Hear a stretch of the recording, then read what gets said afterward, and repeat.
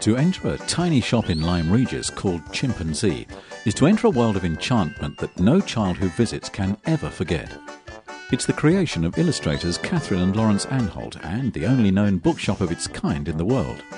A lucky group of children are invited in behind closed doors where Laurence weaves dreams and reads his stories. The Pied Piper then takes them to his huge old house, where the children discover all about the life and work of this highly talented husband and wife team, and the big part that their children play in their books.